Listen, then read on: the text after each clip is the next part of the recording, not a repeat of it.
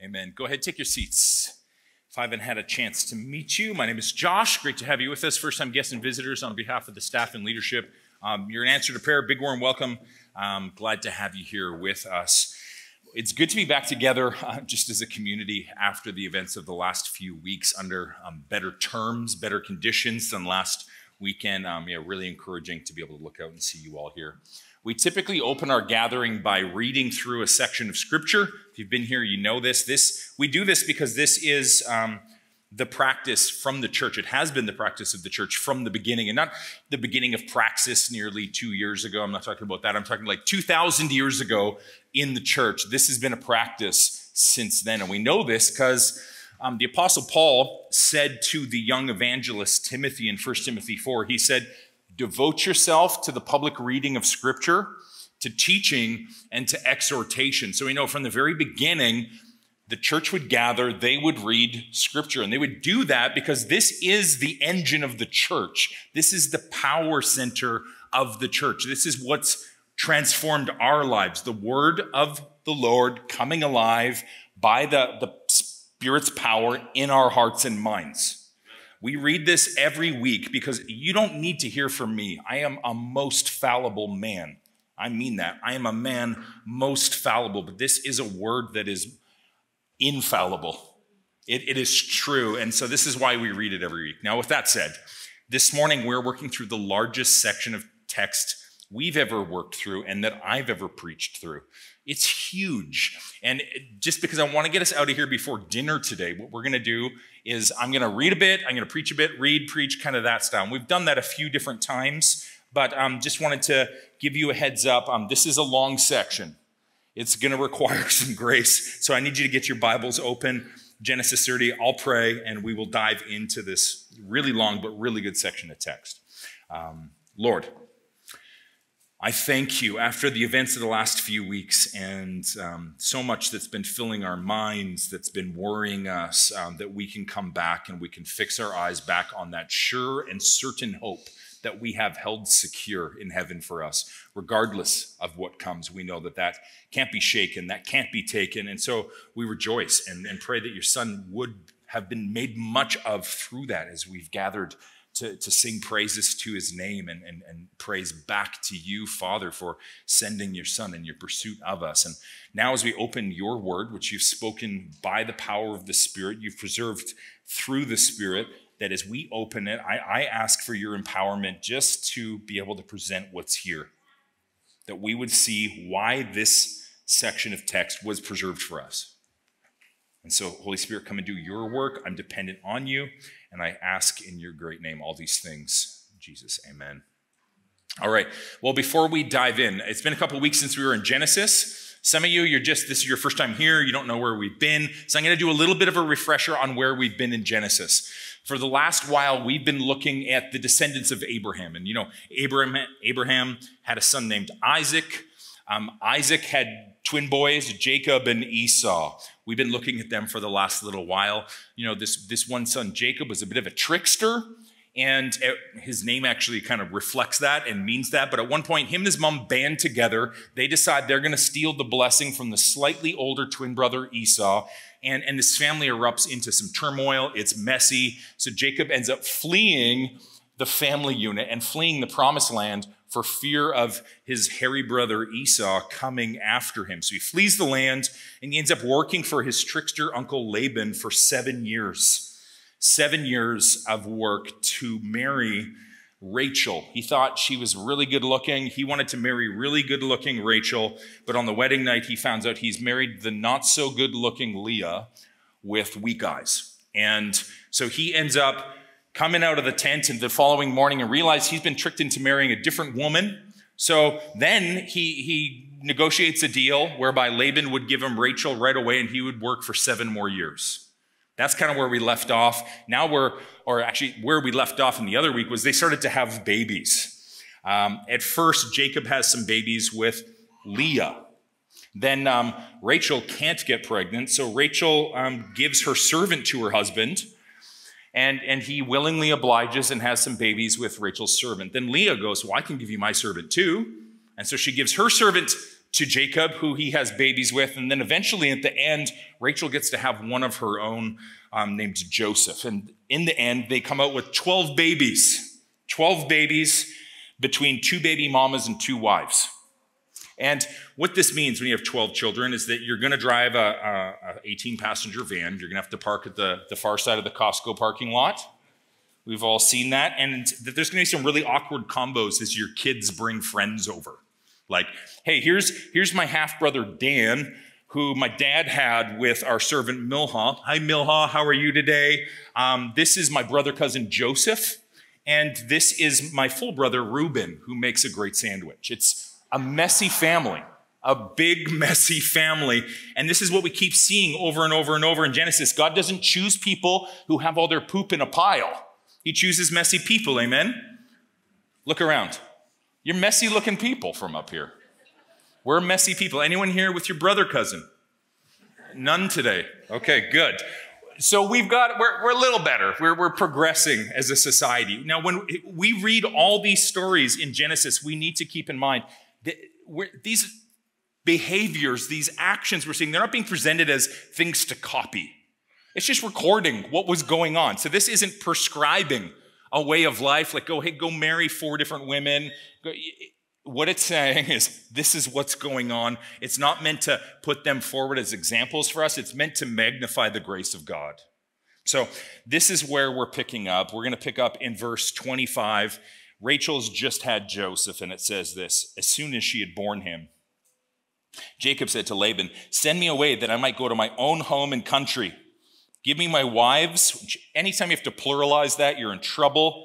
And give me my wives and my children for whom I've served you, that I might go, for you know the service that I have given you. Jacob had been in the promised land. He'd run away to his mother's ancestral homeland. Now, because of his shyster uncle Laban and his scheming and trickery against him, he decides he's going to go back to where he had been. The promised land the land that was promised to Abraham, the land that was promised to Isaac, and actually just a chapter or 2 ago to him as well, when he met God at Bethel. So he says, I'm going to leave. But Laban, says, if I have found favor in your sight, I've learned by divination, the Lord's blessed me because of you. Name your wages and I'll give it. So now we learn something important about Laban here. Laban is not a worshiper of God. He's not. He's a worshiper of other gods, and he's practicing divination. If you're like wondering what that is, that's kind of the, seeking knowledge from spirits, from demons, things like this. It's a cultish practice. Think tarot cards, think cast in the chicken bones, pendulum swinging, autotomic kind of writing, tea leaves, feng shui, all of that business. He's consulting this stuff, trying to get wisdom on how to do his life. He consults, probably seeking a blessing, because Laban is just after money all the time. But as he does this, apparently, whatever he's communicating with says to him something along the lines of, hey, we're not the ones blessing you. You're blessed because of Jacob. And so somehow he comes to realize this, that it's Jacob bringing the blessing. And actually, if we go back a few different chapters to 27, you'll remember when he tricked that blessing out of his dad wearing the hair suit, his dad blessed him, and the blessing he pronounced over him was that he would have fruitful flocks. So now that's happening. That's what's going on in Laban's land and with Jacob. Actually, and just a chapter ago, when God met him at Bethel, he promised him that he was going to do the same thing. And so this blessing is bearing itself out, and Laban wants him. He doesn't want to lose kind of the golden goose, so to speak. He wants this blessing that he's brought, and so he's trying to keep him. But actually, I think something much bigger is going on in this story. 2 weeks ago, when Keith left off here, he mentioned how God's in the business of transforming people. Keith mentioned how every generation needs to have an encounter with the living God. We can't just be kind of coasting through with the faith of those who came before us. And this story here, what it's going to do, it's going to mark this this transition where Jacob flees, but it's going to do something else. This is where Jacob's faith is going to start becoming his own. It's going to stop being something that he's inherited, and it's going to unpack and it's going to transform his own life. And let me show you why I'm getting there, all right? So Laban comes and he asks him not to leave. But listen to Jacob's response here in verse 29. He says to him, so Laban says, name your wages, I'll give it. In verse 29, Jacob says, you know, I've served you. You know how your livestock has fared with me. You had a little before I came, and it's increased abundantly. The Lord has blessed you wherever I turned. But now, when shall I provide for my own house? So Laban said, what shall I give you? Jacob said this, you shall not give me anything. And it's important. Laban's not trying to bless Jacob. He's trying to get him indebted to him again. He's trying to keep his lucky rabbit's foot around so that he keeps getting blessed. Laban is a big old user. He's an exploiter. He's thinking about his bottom line, what will work to his advantage, and how he can advance himself. And Jacob recognizes this, and this is why he says, you shall give me nothing. Now, we shouldn't usually follow a lot of the examples of people in scriptures. These aren't like Aesop's fables that are giving us moralistic lessons, especially with the life of Jacob. But there is something Jacob does pretty decently here, a lesson we can learn. He doesn't fall into Laban's trap. And there's a trap. He recognizes it and he doesn't fall into it. Secondly, he doesn't take a handout. He works. This is an important lesson. Nothing's free. Nothing is free, especially when it comes from someone like Laban or the government. Never free, right? You either pay for it on the front end or you're going to pay for it on the back end for a long time. He's already had that happen with Rachel. He worked 7 years, then he got the free thing, and then he spent 20 years working for Laban for nothing. Like, he's learning a lesson here. Things aren't free.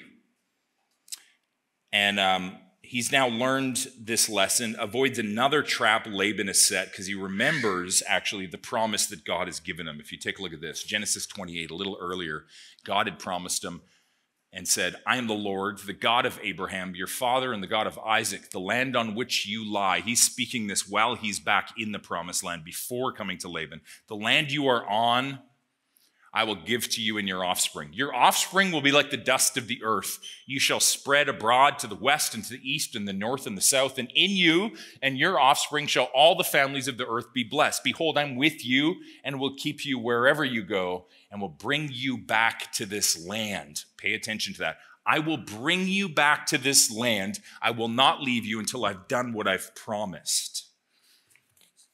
Instead here, of trusting Laban's promises. Actually, the way I would say he's able to not fall into the trap of Laban is he remembers the promise of God. He remembers what God's promised him, and he decides, I'm going to park on that. I'm going to trust that more than my schemes or my strategies or my own abilities. And this is why I say this is the turning point in Jacob's faith journey. He decides to trust God rather than his schemes. And if you've been tracking with the story, Jacob's a kind of a manipulative schemer in his own right. So God told me to bring him back. Now he's able to resist this trap of a handout from Laban. And what he does is he creates a contract. He actually comes to Laban. Instead of letting Laban write the terms, he comes with the terms. And take a look at verse 31. We'll see this. So he says, you shall give me nothing. Then he goes on. But if you will do this for me, I'll pasture your flock. Let me pass through all the flock, removing from it every speckled and spotted sheep and every black lamb and the spotted and speckled among the goats, and they will be my wages. So my honesty will answer me later. When you come to look into my wages with you, every one that's not speckled and spotted among the goats and among the lambs, if found with me, shall be counted stolen. So he's going to try the honesty gig. He's going to try just working for it. He's going to He's not going to deceptively steal from Laban. He's going to create a contract. Now, sheep were normally solid colored. And so he says, I'll take the speckled. They're normally dark. He says, I'll take the light. Here's what he's looking for. I'll take the abnormal animals. And smarter people than me, they estimate this is about 20% of the flock at max. And so what Laban is getting here is the absolute deal of the century. Hey, I'll take care of all your crops, continue to extend this blessing to you. I only need 20%. So Laban agrees to it. But then look at, so Laban says, good, let it be as you said. But that day Laban removed the male goats that were striped and spotted, and all the female goats that were speckled and spotted, every one that had white on it, every lamb that was black, put them in the charge of his sons, set a distance of 3 days' journey between himself and Jacob. And Jacob then went and pastured the flock. He steals what he had just agreed to give to Jacob. But it's kind of like Jacob had done with his brothers. You remember what he did to Esau? He deceptively stole what was rightfully his. Now here, Laban's doing the same thing to him. He's given a bit of a taste of his own medicine, so to speak.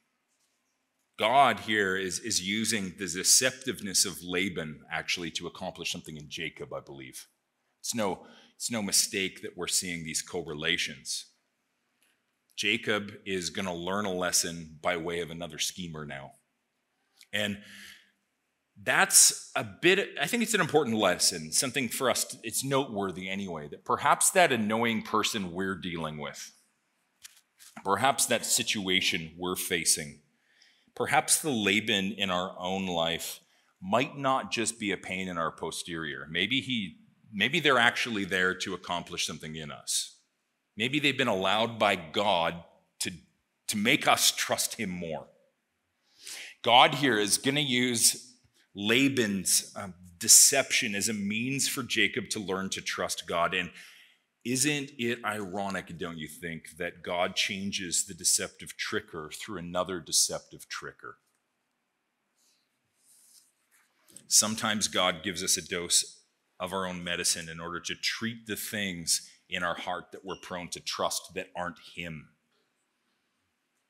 And as we read on, it's a confusing section. I'll say this on the upfront. So I'm going to preface this by saying these following verses are a little weird, but I'll do my best to make sense of them. Take a look at verse 37. So this all happens. Laban steals the flock that belongs to Jacob, or he just promised him, puts 3 days between them. But Jacob took then, with what he was left, fresh sticks of poplar and almond and plane trees, and he peeled white streaks in them, exposing the white of the sticks. And he set the sticks that he'd peeled in front of the flocks in the troughs, that is, in the watering places when the flocks came to drink. And since they bred when they came to drink, the flocks would breed in front of the sticks. And so the flocks brought forth striped, speckled, and spotted. And Jacob separated the lambs, and he set the fair faces of the flocks towards the striped, and all the black in the flock of Laban. He put his own droves apart and did not put them with Laban's flock. Whenever the stronger flocks were breeding, Jacob would lay the sticks in the troughs before the eyes of the flock, that they might breed among the sticks. But for the feebler, he would not lay them there. So the feebler would be Laban's and the stronger Jacob's. Now, it's confusing. You're kind of like, what in the heck is going on here? This is a weird story, right? Many think there's some sort of scientific thing going on. Like if animals looked at these sticks, they would somehow take on the characteristics that were carved into the bark of the sticks. But we know that's not how things work. Like it's actually not how things work. Babies aren't born different colors because of what mom was looking at. We know that, right? Like dads, that would never pass the sniff test. Like, why is my baby a different color? Oh, I was looking at this picture. It's not how things work. And when we read the Bible, sometimes we think, oh, I just got to turn my brain off and like forget all of reality that I know is true. No, you don't. You actually need to keep your brain turned on. And as we do, then we can actually interpret what's going on here, because God knew, okay, so did the writers of the Bible. No one through forever has thought that that's going to work.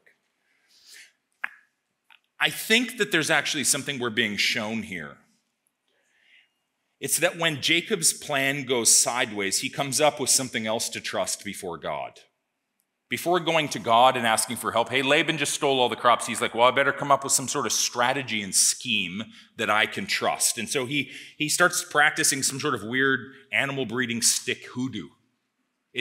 It's not good. Again, it's not prescribing. Like, this isn't, if you're an animal farmer, this isn't going to work for you. This is Jacob grasping at straws. And actually, if we read on a little ahead in the story, we find out this is true. Flip a chapter to the right. So flip a page with me. We'll go on a journey to chapter 31, which we're going to come to in a bit, little bit before dinner this afternoon. Chapter 31, verse 4, as Jacob is telling his wives his plan to flee. We're kind of dropping into the middle of that conversation, but there's something here I want us to see. Jacob called Rachel and Leah and said, hey, look, at your father doesn't regard me. The God of my father, though, has been with me. You know, I served your father with all my strength, yet your father cheated me, changed my wages 10 times, but God didn't permit him to harm me. If he said, the spotted will be your wages, then all the flock would be spotted. If he said, the striped shall be your wages, then all the flock will be spared, or would be spotted. Apparently, Laban's coming back later and changing all the terms on him again. But he says this, thus God has taken away all the livestock of your father and given them to me. Was it his crafty stick hoodoo? No, it was God that took it away. And listen to this. It says in verse 10, in the breeding season of the flock, I lifted my eyes up and saw in a dream that the goats that mated with the flock were striped, spotted, and mottled. Then the angel of God said to me in a dream, Jacob, and I said, here I am. And he said, lift up your eyes and see all the goats that mate with the flocks are striped, spotted, and mottled, for I've seen what Laban is doing to you. So it wasn't Jacob's selective breeding plan or his stick breeding hoodoo that would cause him to be blessed. It was God.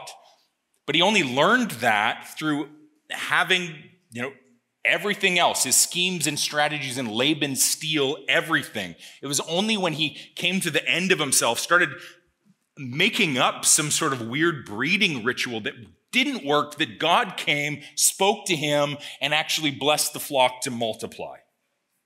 It's only after he'd been stripped of everything that this made sense. And actually, one commentator I read this week, I found this quote. I love it. He said this, when Jacob agreed to continue serving Laban in exchange for the odd-colored animals of the flock, listen to this, God sovereignly overruled both the deceit of Laban and the devices of Jacob. God was messing with both their plans. Why? In order to bless the patriarch, Jacob, in order to do something in him. So here's the question I have for us. Sometimes God's frustrating our business because he wants to do things in us, because he wants us to trust him. And so, church, I want to ask us, what are we trusting in? What is it that we actually think is going to get us blessed? And if you don't know, sometimes those questions can be hard. If you reverse engineer the question, it can help us. So let me ask something different. When you look at other people who are blessed with the things that you want, do you go, oh, that's because they're crafty. That's because their parents gave them a ton of cash. That's because they got lucky.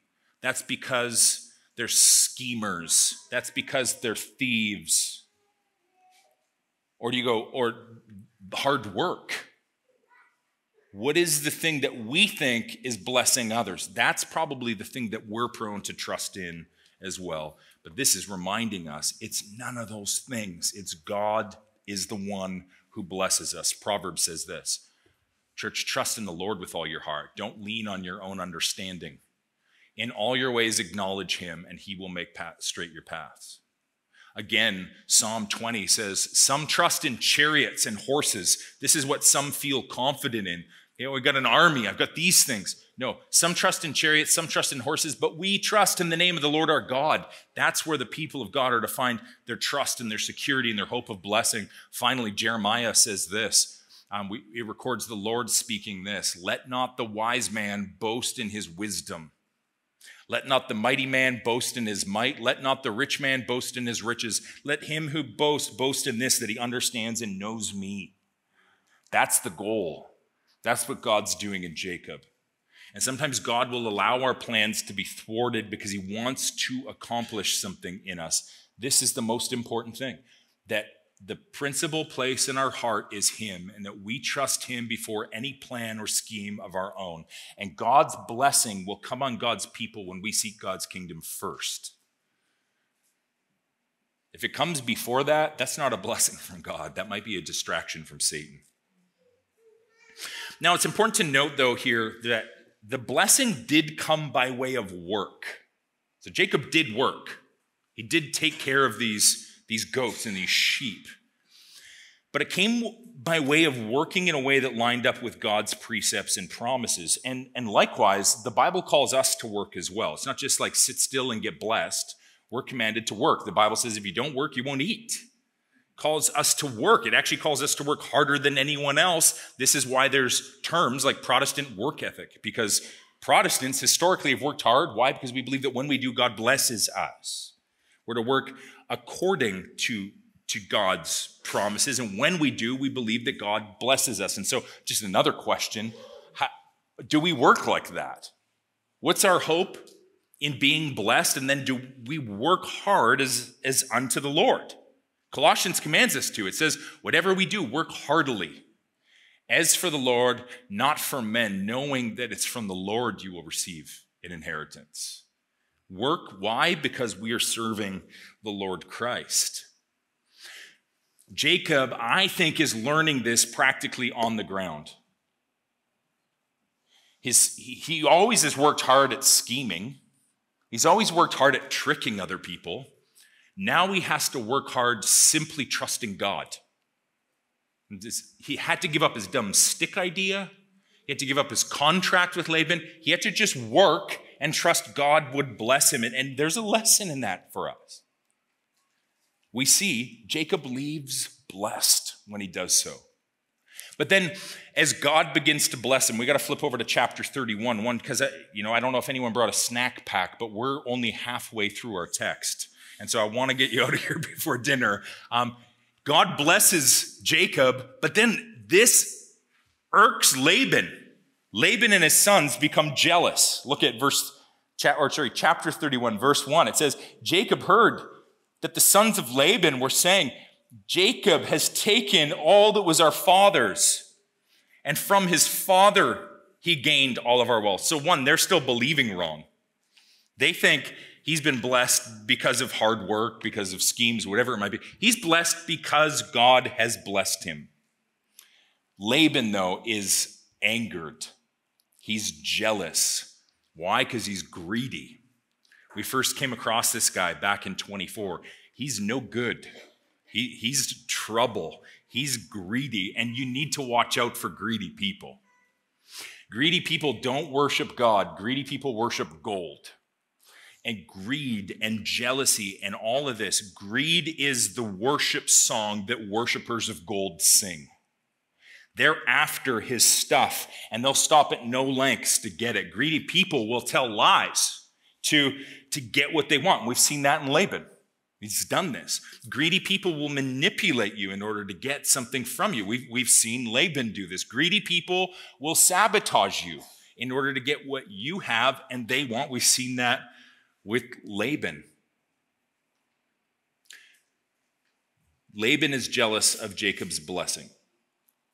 And this is just a truth. Hey, sometimes people are going to become jealous of you and will oppose you because of God's blessing on you. As you work hard and trust God to provide, as he does, there is people who will turn on you. Why? Because you were getting the thing that they want. However, their religious devotion isn't giving them that thing, and so then they're angered because why are you getting that when I've been working my tail off to try to get that thing? And it's, to quote Alanis Morissette again, isn't it ironic, don't you think, that when we seek after God first, these things come, but when we seek after these things, we don't get them. When God is in the ultimate place, the lesser things come. But when those lesser things take over the ultimate place, God loves, specifically in his children, loves to frustrate those plans because he wants the ultimate place in our heart. That's why Jesus said in Matthew 6, seek first the kingdom of God and his righteousness, and then these things will be added to you. Because they can be in their right spot, because they won't be objects of worship. This is the promise. Seek God, these other things will be added. Jesus said it. But there's also warning for those who spend their lives clamoring in greed after these other things. Scripture gives a warning. Romans 2 says, God's going to repay each one according to his deeds. To those who by perseverance in doing good seek glory, honor, and immortality, he'll give eternal life. But for those who are self-seeking and reject the truth and follow wickedness, there will be wrath and anger. Now, Laban here, we see, not a worshiper of God, he's a worshiper of gold. And while he's been craftily trying to get as much as he can, God's been blessing Jacob. God's been letting Jacob prosper in front of Laban, and I think it's God's grace in a sense. He's showing Laban the futility of his ways. Hey, that's not working for you. He hasn't came down and just like hit him with a lightning bolt. There's things in front of Laban that Laban's not paying attention to. God's showing him, and by thwarting his plans, how his pursuits are futile. He blesses Jacob, and he tells him to leave town. And then it says this, the Lord said to Jacob, return to the land of your fathers.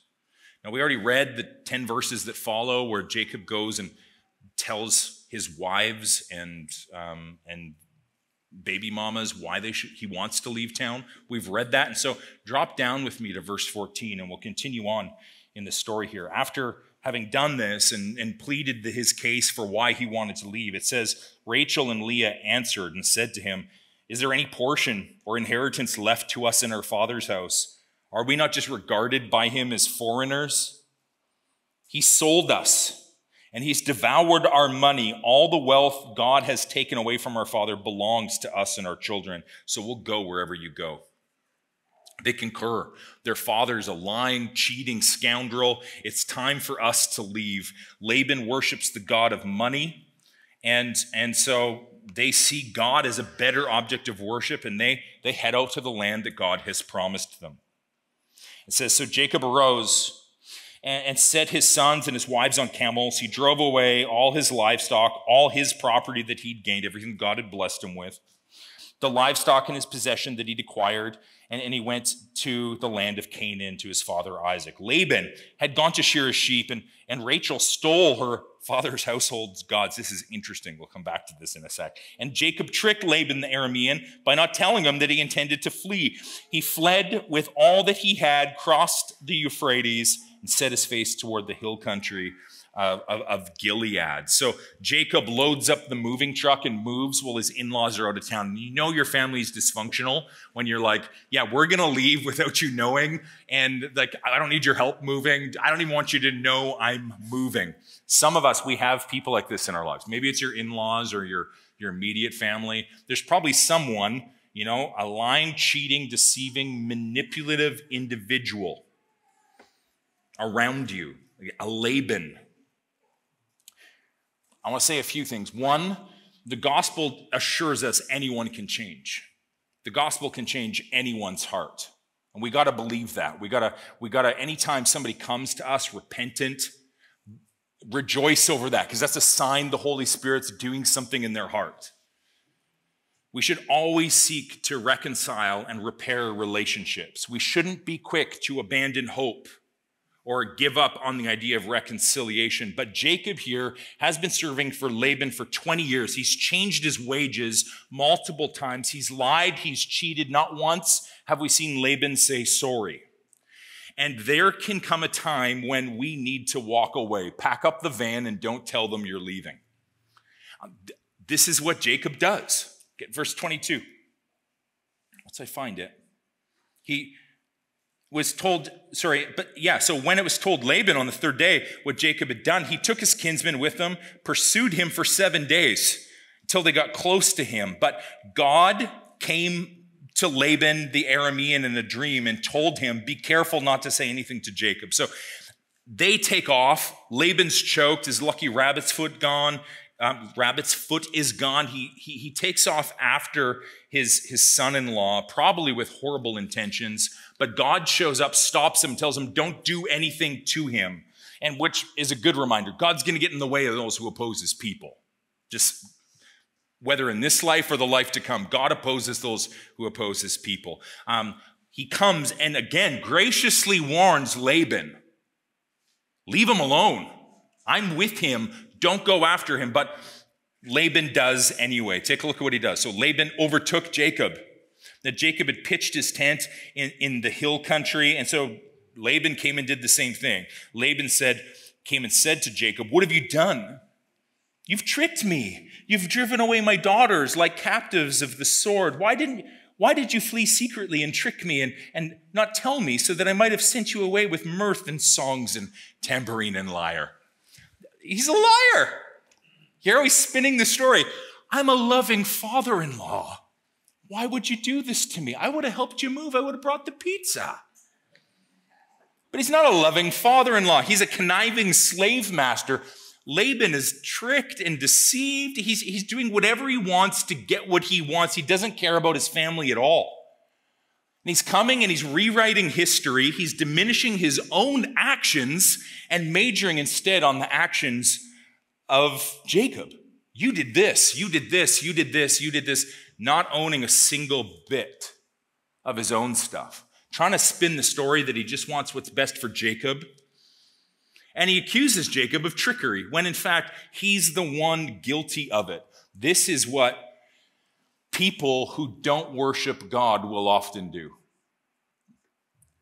They'll come, they'll shift blame, they'll point out all the things they hate about you without acknowledging any of their own sinful actions. The deceptive scoundrels.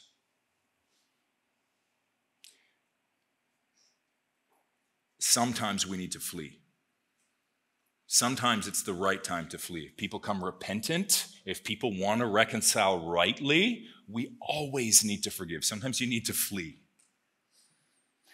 As whatever come what may, there is an important truth here, though, is that worshipers of God can trust that God is in control of all of these situations. We need to have that hope. People who don't worship God, they don't have that assurance, and that's why they act the way they do. We have the assurance that, hey, even if they kill us, even if they rob us, God's more in control than them. God is working this plan to accomplish something even greater. The God Laban worships, money, has been taken from him, and he's fighting tooth and nail. And actually, as we read on, there's a funny story here. I said we'll come back to his household gods being stolen. Take a look at verse 30 here. He comes in hot pursuit of Jacob, and he says, why did you steal my gods? And so Jacob kind of works this. Basically, he says this, I have nothing of yours. Go through all my stuff. Take a look at it. If you find anything, it's yours. If you find someone in my house that's stolen your household gods, well, you can kill them. So Laban goes into Jacob's tent, and he didn't find anything. And he goes into Leah's tent, didn't find anything. Then he goes into Rachel's, verse 34. Rachel had taken the household gods, put them in a camel saddle, sat on them. Laban felt all about the tent, but didn't find them. And she said to her father, not my lord be angry. I can't rise from before you, for the way of women is upon me. So she fakes having her period, saying, I can't get up. But there's some interesting stuff here. There's lots. There's way more than we're going to be able to unpack. Two things to notice. Rachel, in stealing her father's gods, is renouncing them and defiling them. If your gods can be God-napped, they're not that good at gods, okay? For one. But secondly, there's kind of a literary thing going on here where she fakes having her period and it is a way saying your gods are worth as much as a menstrual rag. And they are. Laban is finding this out. The thing that he's worshipped to give him gold failed over and over, and now they can actually be stolen from him. So notice that. Second thing I want us to notice, verse 33, Laban describes everything that Jacob has as his. He's greedy. But in verse 9, Jacob says everything he has is God's. That's the difference. Sometimes God takes things that we think are ours so that we will learn to acknowledge where it's actually come from. And that's a gracious action. Sometimes God bankrupting you is a gracious action. It's teaching us where it all comes from. When we close our hands like this, just in filthy greed, trying to hold as much as we can, sometimes it just squeezes out of our fingers. And it's only when we come like this that God can fill our hands with more. It's an important lesson God loves to teach his servants. So expect that one to come. Look forward to it. Laban doesn't worship God. Jacob was right to flee. And as we read these final verses, we're going to see a very important thing take place, one that's often misunderstood. I'll just read it and then I'll try to explain it. So they come together, and verse 44, they say, "Let us make a covenant, you and I. Let it be a witness between you and me." So Jacob took a stone, set it up, and made a pillar. And Jacob said to his kinsmen, "Gather stones." So they took stones, made a heap, and there they ate by the heap. This is a covenant-making ceremony. We've talked about this before. Laban called it one thing, Jacob called it another. They're divided. These two names, they're just different terms, different languages. They called it by their own thing, but the one term for it was Mizpah. Mizpah. Anyone heard that term before? No one? Okay, wow. This is a very misunderstood verse. So it says they called it Mizpah for, I lost it. He said, "The Lord watch between you and me when we're out of one another's sight." Often we think of this term Mizpah, or it's taught that this word Mizpah means the Lord watch over us while we're apart, like it's a term of endearment. It really isn't. It's not. My mom, when I went to college, she gave me a stone that said Mizpah. And it was like, would the Lord watch over us while we're apart?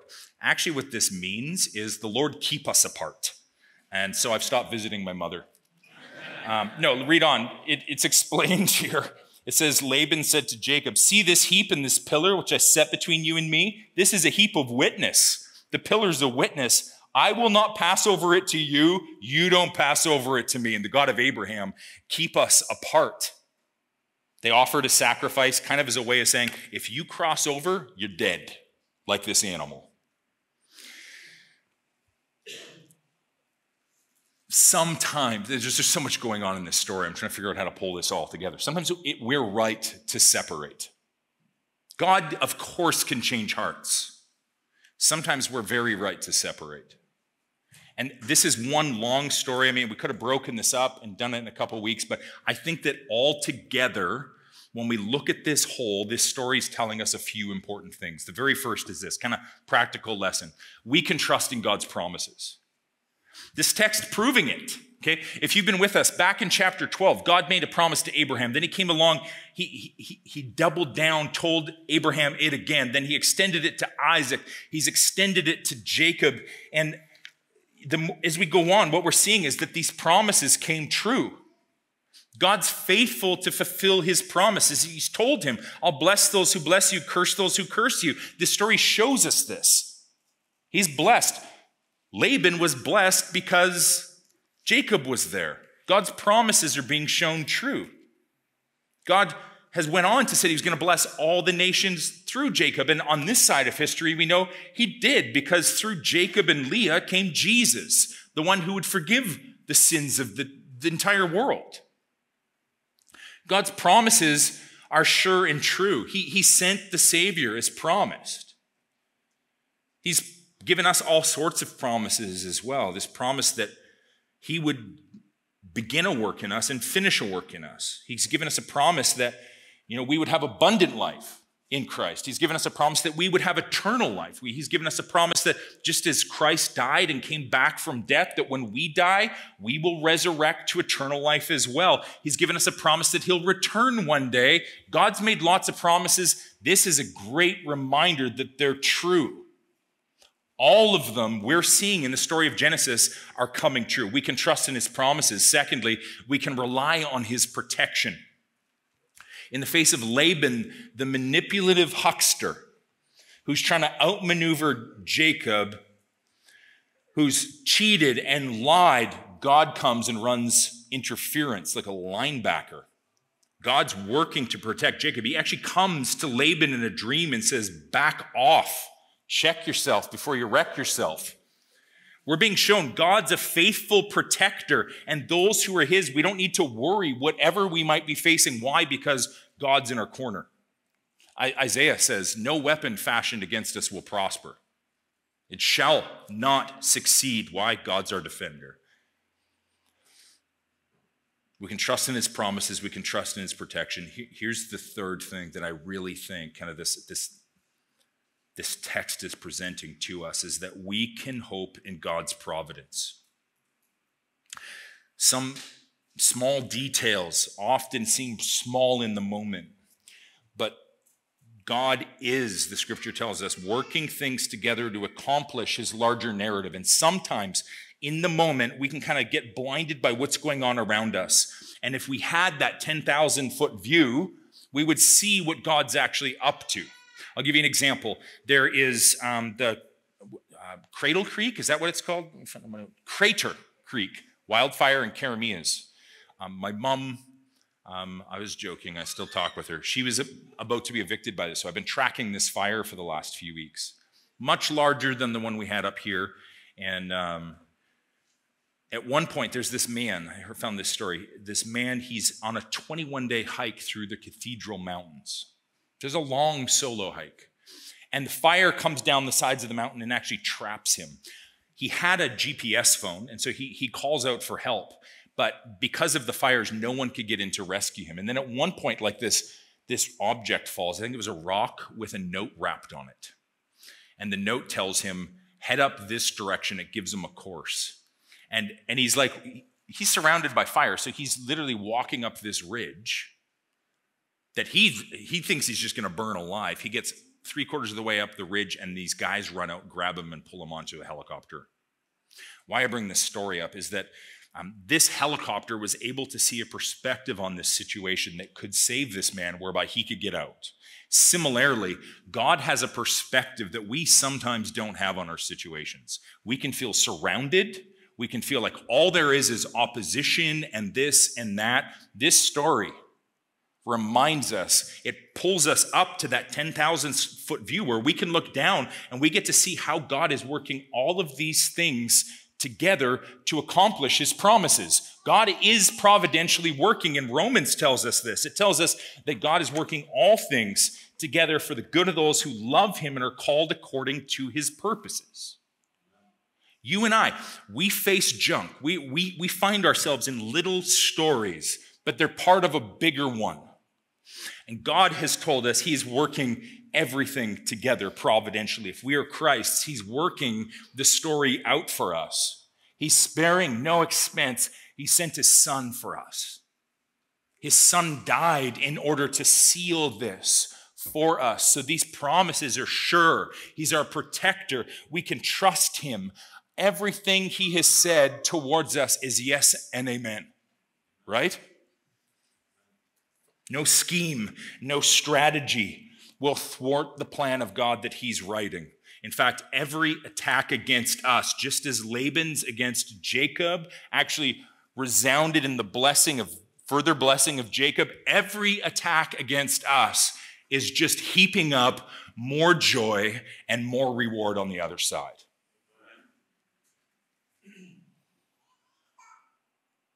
If you're here and you're a Christian, it's simply because these promises are true. That's why they've proved true. We're going to end this way, or we're going to respond in singing, because a God who is this big is worthy of all of our praise. This should blow our minds. It should baffle us, but it should cause us to sing. We're gonna respond. We respond to things like this through giving of our time and our talent and all that we have. And we respond through taking communion as well. We do this every week here, and this is open to every person here who would identify and call themselves a Christian. We come forward, we take the bread, we dip it into the wine or juice. We have them in different cups so you can heed your conscience. We dip this and we remember that this is the price Christ or God paid with his own son's body and blood to seal this story for us. And so every single one of us is coming in. We're all jacked up, broken sinners. You're coming in with stuff from the week. You're facing things. We get to come forward. We take this as a way of celebrating and kind of anchoring our trust back in the hope that God's working it all together for our good. And so I invite you to stand. We'll have a couple up here in a moment. You can come when you're ready. Take it back to your seats. Take it whenever you want. Do some business with the Spirit. And I'm going to pray, and then we will respond in worship through song here. Father, I thank you for big sections of text. I thank you that every dot, every tittle, every page displays your glory for us. It reminds us that you're the one writing the narratives of our lives. As the psalmist said, in your book were written every day, all of our days, when as yet there were none. And so we have this assurance that you are the great author of salvation, that you are the one who began humanity. You're the one who has an epic conclusion to this story of our lives. And so as we find ourselves in these moments right now, wherever we are, we pray that you would draw our eyes back up to the glorious truth that have been presented to us in this text. Our hope would be anchored back in Christ and the finished work of the cross. And it's in your great name, Jesus, that I pray. Amen. Come when you're ready.